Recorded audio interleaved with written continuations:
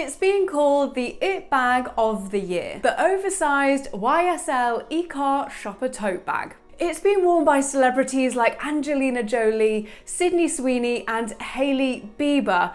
But is it really worth the money? There's nothing worse than making an expensive designer purchase and it not working out, because luxury regret, my friends, is real. So don't be making an expensive mistake. Find out everything that you need to know about this bag in today's video. I'm going to be covering price, dimensions, what fits inside, outfit styling, pros and cons that I can see with this bag, and at the end of the video, my final verdict: is the YSL iCare tote bag really worth the price tag? Hey everyone, my name is Steph. If you are new to this channel and love all things luxury, make sure you join us by hitting the subscribe button and the bell down below, because we get it and not everyone does. As we go throughout this video, we will also be scoring this bag on wearability, value for money, security, and the overall wear and tear, how I think this bag is going to look in a year's time, because it is a brand new release, so we don't know exactly. If you like this new format of video, please do let me know in the comments down below so that you can shop the iCare bag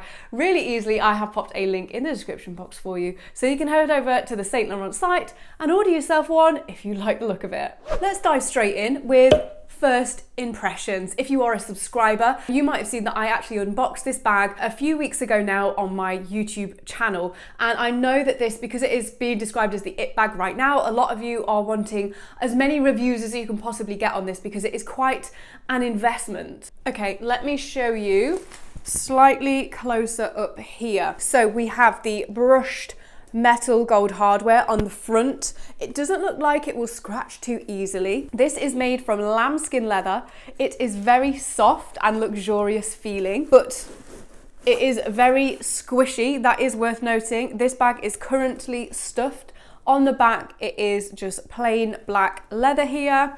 The handles, you only get one handle option for this. You can wear it on your shoulder like so, or you could carry it on the crook of your arm. Let's take a quick look inside of the bag. So you do have a compartment at the back here with a zipper, and then it also comes with a detachable small pouch here, which would actually be great for cosmetics. There's no YSL on it though, it is just plain black, which I know a lot of people are saying this is a shame, because then you could kind of use it as a clutch, but this actually looks more like a cosmetics case. I think Saint Laurent have done that on purpose. And then here you get this detachable chain with the bag, which you can actually attach to the small case here so that you don't lose it in the bottom of the bag, or you can push it through the hole on the other side of the bag here, like so, and then it basically pinches the bag in like that.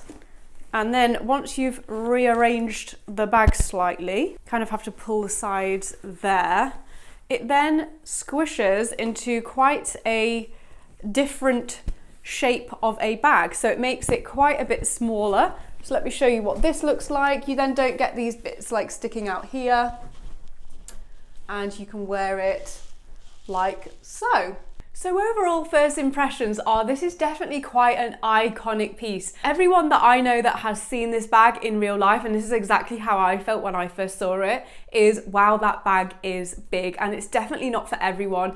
I feel like it's very much a bit of a Marmite kind of bag, but for me, there's parts about it that I love, but there are also parts about it that I don't love so much. I'll cover those in the pros and cons. I also really like that it comes with the ability to cinch the sides of the bag in. It feels very luxurious and soft, and also that extra little pouch is a really nice feature. Just a shame it doesn't have the logo. So I would actually give this, out of a score of 5 for first impressions, a 4 out of 5. It is very much a bag that leaves an impression on you when you see it, because it is so big and quite different to anything else that's on the market right now. Now, a score out of 5 for wearability. As I've mentioned, you can only wear this either on the crook of your arm or on your shoulder like this. I have heard a few people say that these can quite easily, because this is soft lambskin, fall off your shoulder, and then your bag is literally going to be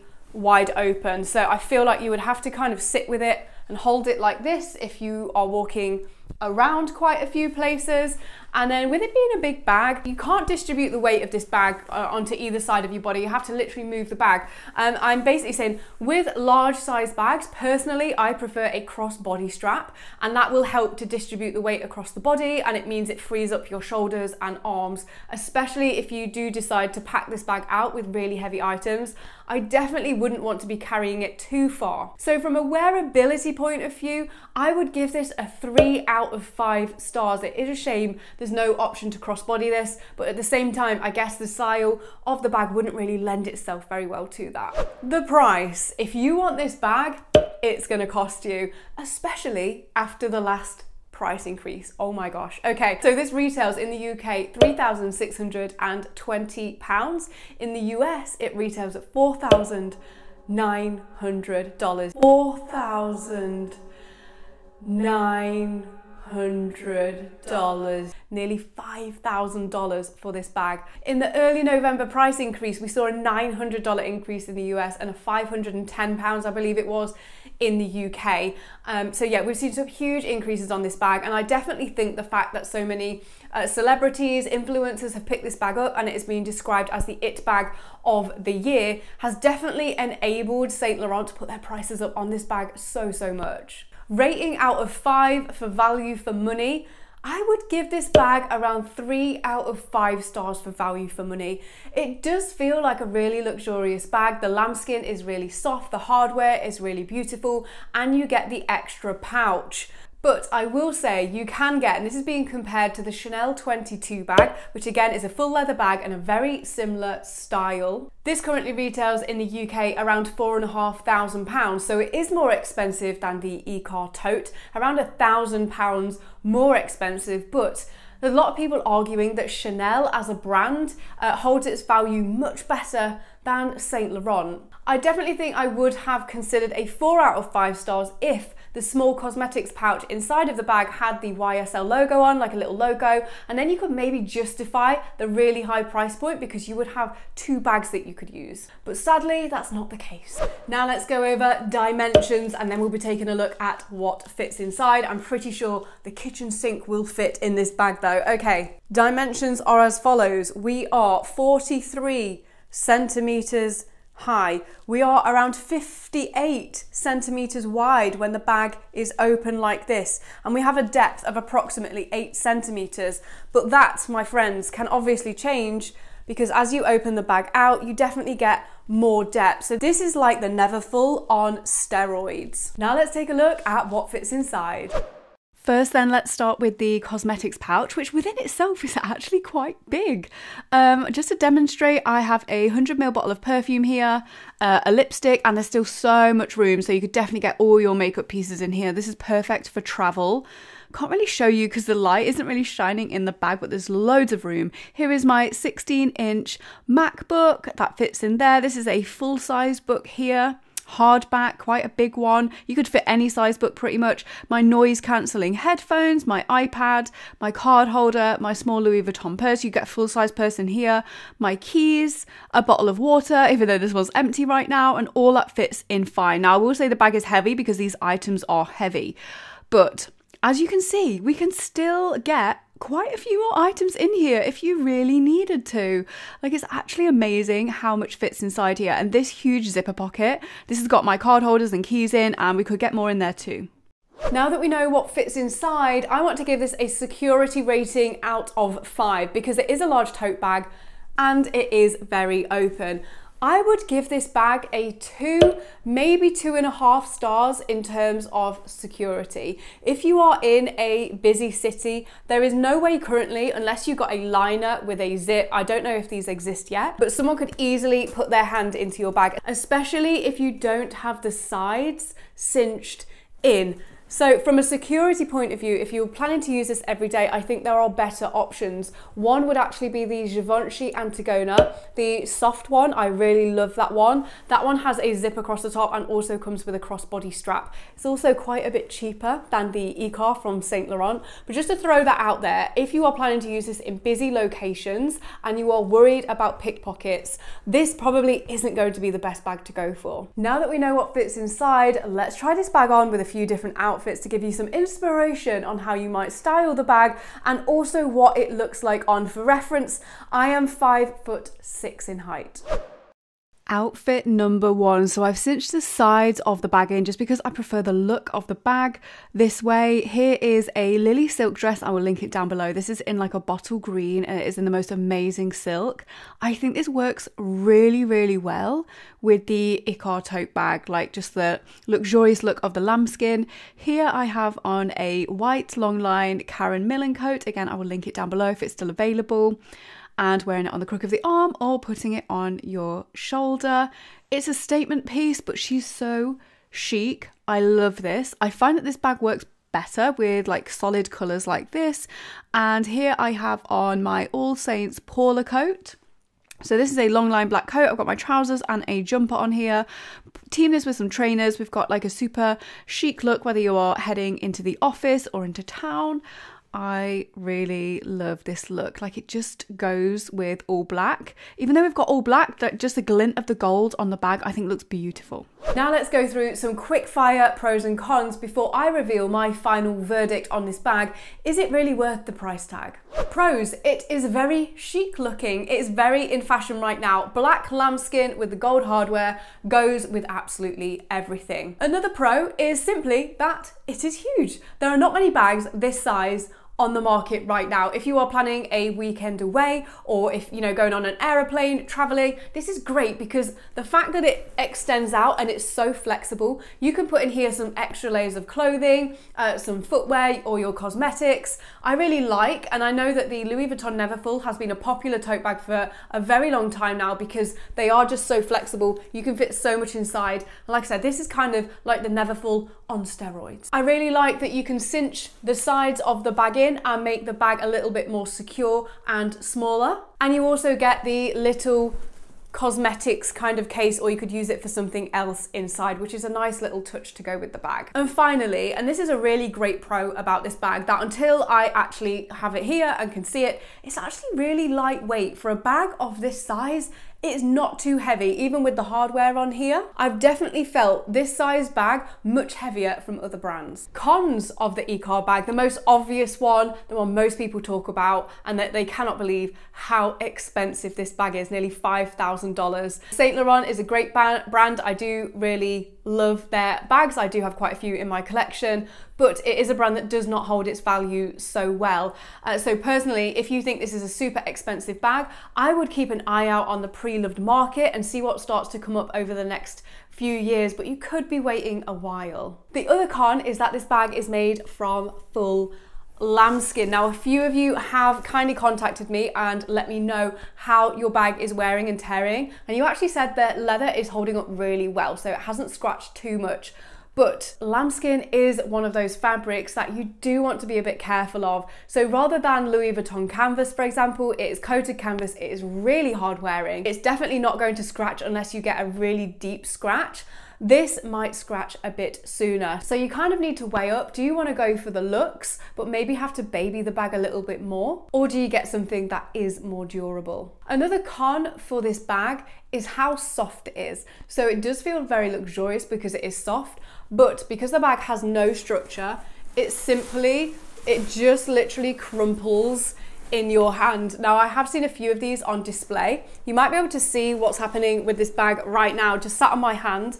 It kind of just molds around my hand here. I have seen some on display, and the bottoms of the bags are literally crushed. So the only way to store this bag is literally to stuff it and make sure it is hung somewhere. So you might want a bag hook if you are taking it out and about, or lay it down. Otherwise, over time, this leather will crumple up. You will start to see more crumples and marks in the leather around stress areas like that. So it's definitely worth bearing in mind. I'm very interested to see, as this bag ages, what it looks like, but I definitely think storage and thinking about how you put this bag down is very important if you want to keep it looking newer for longer. Wear and tear score out of 5 then. So obviously this bag here is new. I have not worn it, but some of you have given me feedback. And just kind of knowing what I know about bags and the fabrics, I would give this a 3 out of 5 stars for wear and tear. I don't think this plaque here is going to scratch too easily unless you literally specifically scratch it, which is a really great thing. But with the lambskin, I am mostly concerned about the corners and the bottom of the bag crumpling up, and also if you wear the bag cinched in all the time, what that might do to the sides of the bag. I don't think it's going to scratch as easily as I first thought it would do, but it's more just the structure of the bag and making sure it stays in a really nice condition. That's why I've given this a 3 out of 5 stars. So as an overall score for this bag, from first perceptions to wearability to security and wear and tear that I can see happening with this bag, I would give it a 3 out of 5 stars. So my final verdict, and this might surprise some people, I'm not too sure, is this bag worth the price point? I really do like this bag. I think it's really different from anything out there that is on the market right now, but my final verdict is I do think this bag is overpriced, and this is specifically because we have just had a huge price increase on this bag. To say that this is nearly $5,000 in the US, I just think there are some really interesting competitors for this bag. Let me share a few with you that I would seriously consider as an alternative. So like I've mentioned, a slightly more expensive one is the Chanel 22 bag. This retails around £1,000 more in the UK than the iCare does, but Chanel is arguably a better brand than Saint Laurent in terms of its investment and resale value. These bags are actually, they come in different sizes, they come in different colors, which the iCare doesn't right now. But then on the cheaper side of things, a bag that kind of reminds me of this, even though it's not a tote bag, you've obviously got the like Louis Vuitton Neverfulls, but they are so done now. One of the bags that I really like is the Givenchy Antigona in the soft version. They come in a really large medium size.